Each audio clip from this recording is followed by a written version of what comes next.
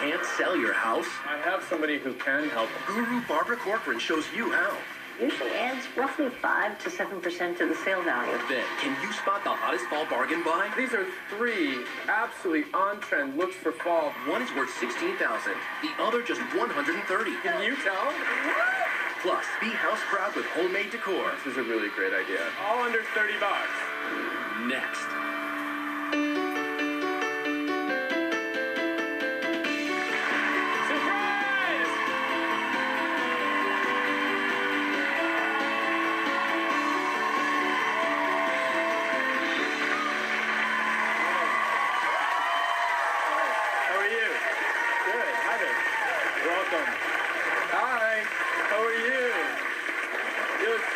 Today, really beautiful. Hi guys. Hey there, how are you? Hi. Welcome. Hi. Hi. How are you guys? Welcome. Thank you very much for coming. Have a seat for me. A lot of people are trying to sell their home right now. Probably a lot of you too. The market is still not great, so we've got solutions to help with real estate expert Barbara Corcoran, who's on the show Shark Tank. Also on today's show, great style, design, and fashion tips. But first, let's start with this couple's story. Nate, are you planning to move to Long Island? Because we would love to sell you a starter home. When we first started looking for our house, it was a year after we got married.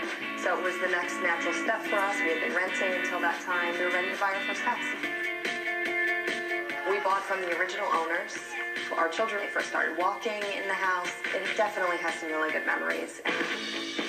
We decided to sell the house this year because our kids are getting older. They like to run around, they like to play tag.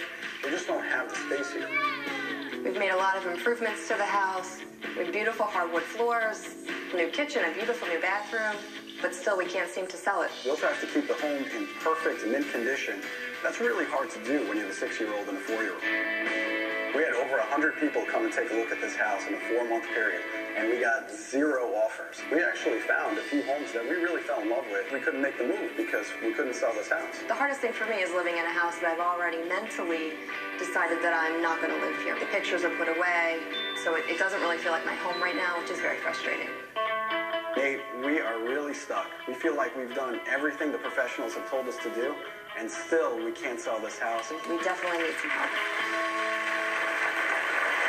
Please welcome Mike and Jennifer to the show. Hi, guys. Hi, thank you for being here. My pleasure. So I get what you're saying. The pictures are put away. It feels like you're in complete transition. How long has it been on the market? It's been on the market for the last 6 months, and in that time, we've had 0 offers. We've had a ton of traffic as well, and they didn't even give us a lowball offer. It's just really frustrating. I understand the real estate broker told you not to improve anything, but you went ahead and spent $17,000 on redoing your kitchen anyway? That's correct. So that kitchen, I didn't know who was buying that house with that old kitchen, actually, so I'm not sure how I feel about that advice. But really, so even after you put $17,000 into the house, you didn't even mark up the price. Correct. We kept it exactly the same. Same price, and still nothing, not one offer. Not one offer. Well, I have somebody who can help. Hopefully, she's the creator of the Corcoran Group, which is one of the top real estate firms in New York City. Please help me welcome Barbara Corcoran.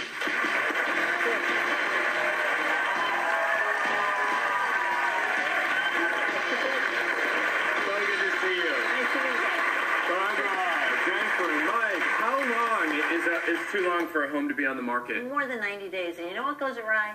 A customer that walks in, all of them always say, what's the price? And the next question is, how long has it been on the market? And the minute you say more than 3 months, it's the kiss of death.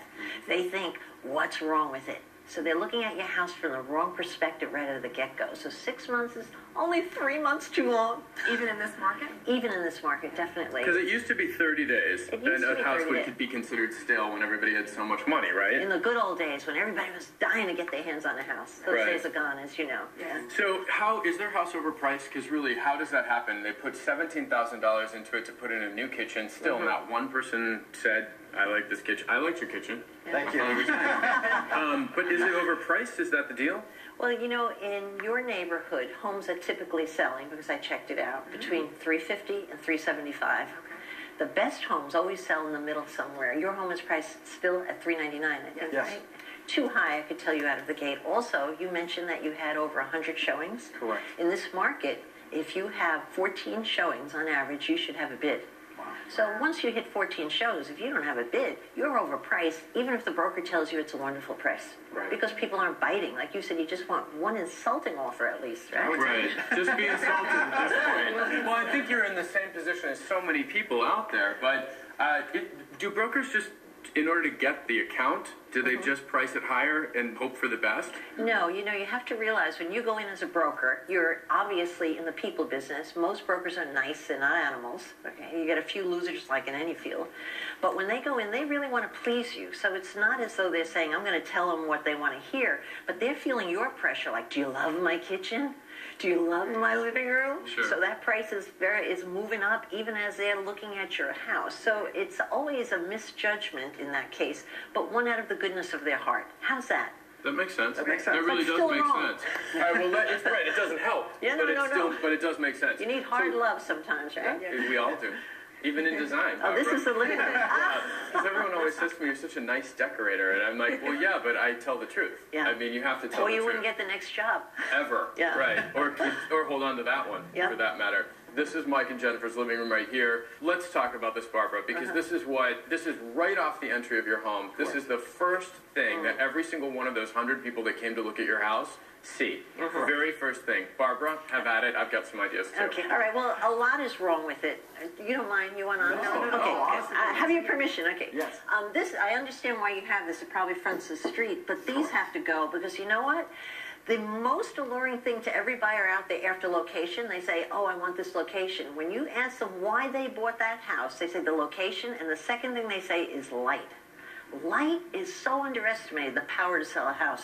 So you're knocking out all your natural light here. So I know you need the privacy, but there's got to be a different window treatment that lets the light in. All Even right. draperies, actually, if I can add here for a second, you could do one panel here, and there could be another one over here, and this could be a double width.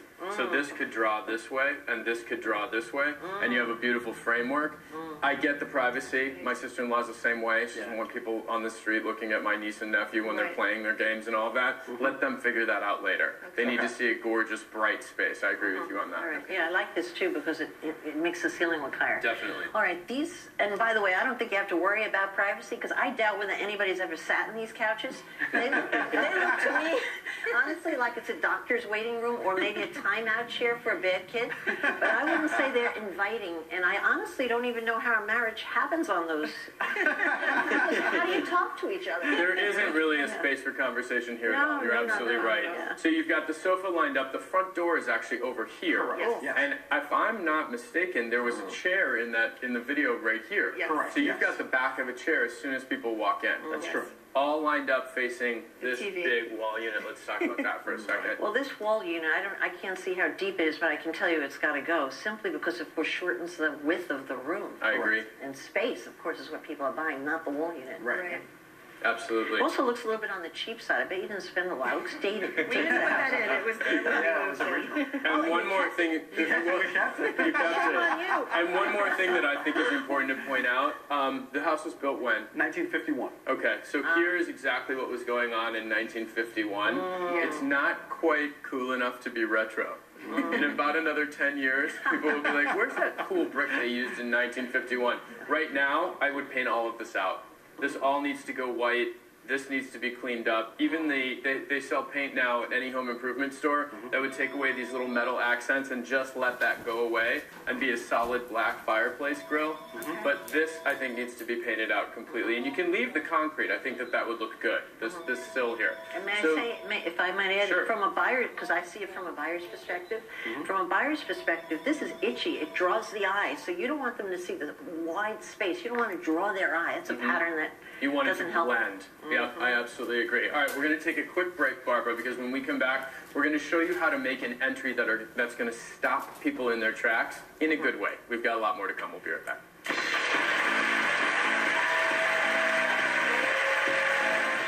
Coming up, Powerhouse Barbara Corcoran's secrets to sell your home fast. It makes a difference of the house selling or not.